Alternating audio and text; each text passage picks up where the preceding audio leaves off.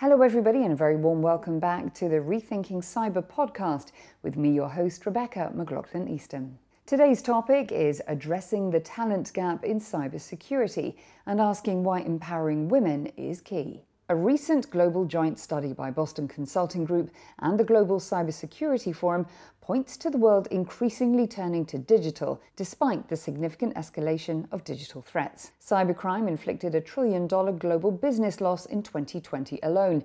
And compounding the danger, 57% of organizations report unfilled cybersecurity positions, while some 75% of today's cybersecurity workers are men, highlighting the huge opportunity to expand the numbers and capabilities of the cybersecurity workforce by attracting women to the field.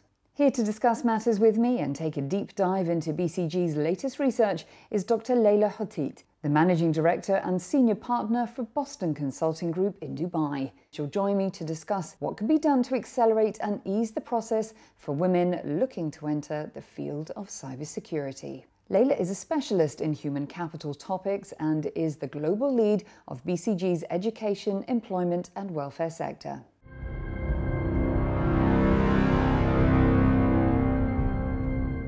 Leila, it's great to see you. Thank you for joining me from the UAE today. Hello, Rebecca, and thank you for having me. Leila, let me start by asking you, when it comes to the fast-growing field of cybersecurity and women's participation in it, historically, has it always been this way, or have the numbers plumbed new lows? And if it is a more recent trend, then what would you point to as a catalyst for it? And what are the barriers preventing more women entering the field?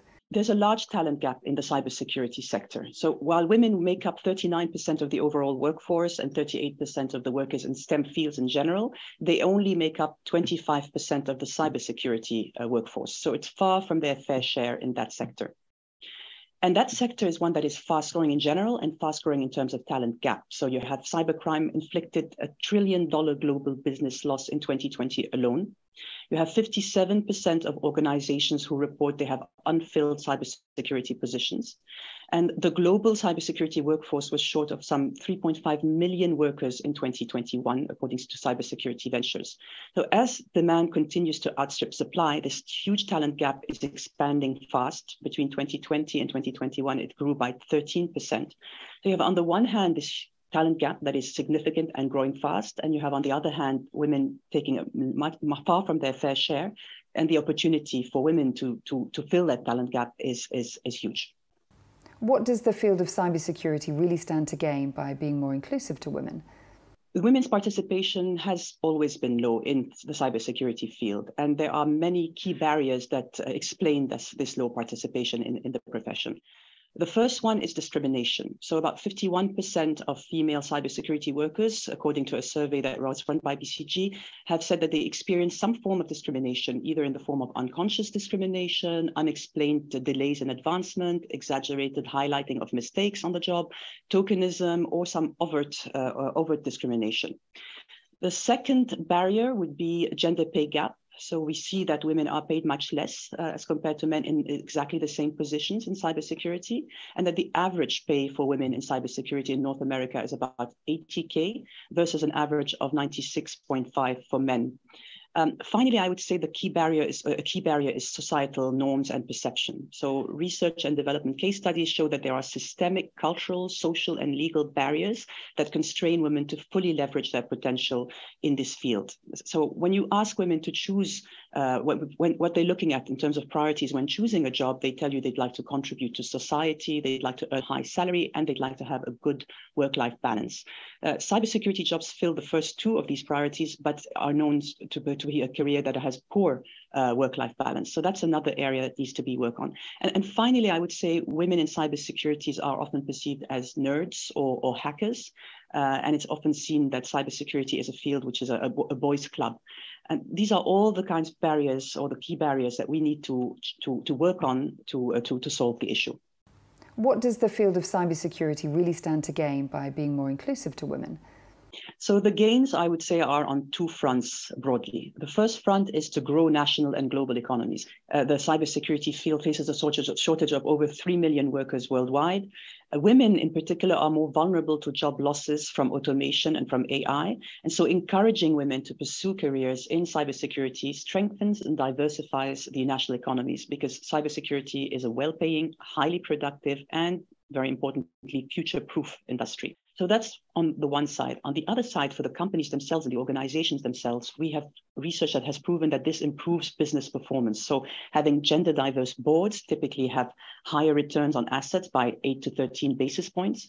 Companies with gender diverse employees are 15% more likely to have financial returns that are above the national industry average. And finally, cybersecurity specifically requires diversity to boost problem solving, innovation, better risk management, so that you can get greater security. From where you sit, what should the priorities be? What needs to be done urgently? What levers can we pull? For example, the educational pipeline, work-life balance, the equality in the workplace. A number of things that need to change, a number of levers that we can pull. If I think about it along the career or the life of a young woman, we need to start by sparking the girls' interest in STEM before or during high school to expand the cybersecurity pipeline. So when we in a BCG survey that we ran with 2,000 women undergraduate students in STEM, they told us that 78% of them developed an interest in STEM in middle or high school. So you have to start young. Second, I would say you need to increase access to tertiary education in cybersecurity for women. So you need to make sure that you attract more women into higher education fields related to cybersecurity. Third, spread awareness for cybersecurity through women role models, through senior industry leaders. Next is to help make cybersecurity roles more balanced and flexible to allow women to have a family in parallel. Also, I think debunking stereotypes and negative perception of cybersecurity workers to attract more women to the field, so that we don't think of cybersecurity women as nerds or hackers. I would also say more public and private sector organizations focused on women empowerment in cybersecurity need to emerge, particularly in non-Western countries. Today, most of the efforts are concentrated in the US and in Europe, and we need to see that happen really globally across the world. And finally, I would say that companies should also consider hiring non-traditional candidates that are and recruiting them based on attitude, and then train them for specific roles in cybersecurity. Maybe they can also think about offering internship or returnships for women, which can also be a way to foster equality. We've spoken about some of the terms and the labels that are sometimes applied to women in this particular sector and industry, but what about the myths that surround women in the cybersecurity field? What would you like to dispel or debunk? There are many myths to debunk in terms about women in cybersecurity. One is that cybersecurity is not a boys-only club, if you will. It's not a technological elitist career. So that's one myth to debunk. The second is that women have a lot to offer in a field that requires a combination of people, process, and technology skills to succeed. We were talking to Betsy Bevilacqua, a former head of information security program and operations at Facebook, and she told us when people think of cybersecurity, they imagine a guy in a hoodie sitting in front of a computer in his parents' basement and breaking into systems. And this myth, if you want, or stereotype has been going on for decades almost when you think about cybersecurity. And so debunking stereotypes and negative perceptions of cybersecurity workers is going to be necessary to attract more women into the field.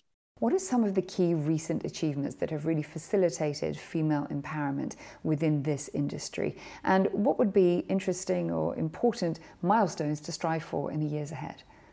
There's been quite a bit of progress for women in cybersecurity. So women are more aware of cybersecurity. In our survey, 82% of survey respondents said that they had some or a lot of knowledge of cybersecurity. This was a worldwide survey of 2,000 women studying STEM. They are also getting more access to cybersecurity education. So our survey revealed that 58% of respondents said they had access to cybersecurity education. And actually 68% had already taken at least one cybersecurity related course. More women are entering cybersecurity. So the participation of women in cybersecurity actually doubled from 2017 to 2020, according to ISC research. And women working in cybersecurity tend to have more advanced education, which positions them well for a senior leadership position in the future. Finally, the cybersecurity compensation gap is narrowing amongst the younger generation. So all of that bodes well, but the progress is not fast enough. And so the key milestones ahead are we need more mentors and sponsors. This is crucial for advancing women to senior leadership roles in cybersecurity and helping them advance and navigate in the industry overall to build a business acumen. And it's very hard to find women who can serve as mentors and sponsors at this senior stage in that field. So we need a lot of male champions as well. We were talking to Angela Bray-Hayes, former vice president at Lockheed Martin, and she was saying, I pushed against the 24/7 culture in Security Operations Center, and I showed that it's not necessary for cybersecurity resilience. So all these drawbacks, these myths need to be broken, and it's when you have champions at the top that are willing to push and break them, you can make a big difference. Companies need to commit and be accountable to fostering psychological safety and gender-friendly workplace. So creating women's networks can help with that, but more generally, policies and change of culture and mindset is going to be critical. Finally, I would say some women will leave or suspend their careers because of expectations that they need to take care of the family. And so we need to push measures such as returnship programs to encourage women to come back after having taken a break to raise their family. So these family-friendly policies, equal and paid parental leave, on-site childcare, all of these things will help. That's at the company level. And then at society level at large, we have to address the stickier issue of redistributing unpaid care and household work if we want success for women empowerment overall, but also in STEM jobs and in cybersecurity. Leila, if you were able to speak directly to governments, to the private sector, to civil societies, to the wider community of actors, steadfastly working to really close that gender gap in cybersecurity, what would you say to them? If I were to speak directly to governments and the private sector and civil society, as well as the wider community, I'd say, in a nutshell, you need to consider both agency and access related barriers across the entire career education and career life cycle. This could result in a broad range of constructive changes. At the one end of the spectrum, it's about planning and implementing the right policies. At the other end, in the home, it's about resolving with a partner to redistribute the household and care work. Most of the stakeholders have a national or regional scope. Most of them are nonprofit, and most of them are concentrated in the US and Europe. So we need a much broader range of players across the world, from the private sector, civil society, government, in non-Western countries who are pushing for this, who are working for this in tandem. The data, just basic data on women in cybersecurity in non-Western countries is lacking. And finally, the numerous initiatives that are happening today are still siloed, are still redundant. So we need to make sure that they are working together in an integrated way and in a way that is complementary.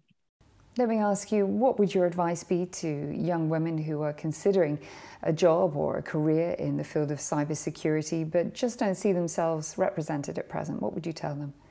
So I would give them a couple of advice. The first one is that cybersecurity is not a wholly technical field. Women have a lot to offer in a field that requires a combination of people, process, and technology skills to succeed. And the second very important advice is you are not an imposter.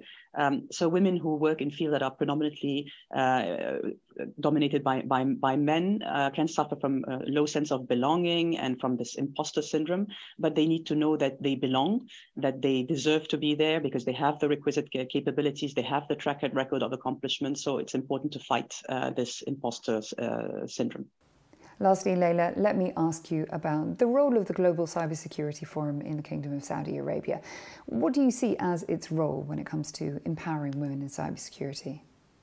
I think today there is a clear opportunity for an inaugural international initiative on women's empowerment in cybersecurity that covers the entire career life cycle holistically and connects existing stakeholders and activities to share best practices, to pool resources. So the forum's Women Empowerment in Cybersecurity initiative can meet this need by bringing together decision makers and thought leaders from across the world and encouraging a healthy debate to address the issue. And there we sadly have to leave our conversation, Leila, but thank you for joining me. Thank you for your insights and, of course, the research. If people want more information about it, where should they head to? Thank you, Rebecca. They can find our report on bcg.com.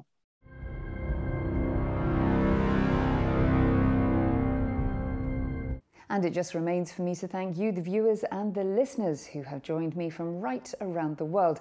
Do stay tuned for more episodes of the Rethinking Cyber podcast, and you can find them on Apple, Spotify, YouTube, and wherever you normally access your podcasts from. I'll see you again next time. Until then, take care and goodbye.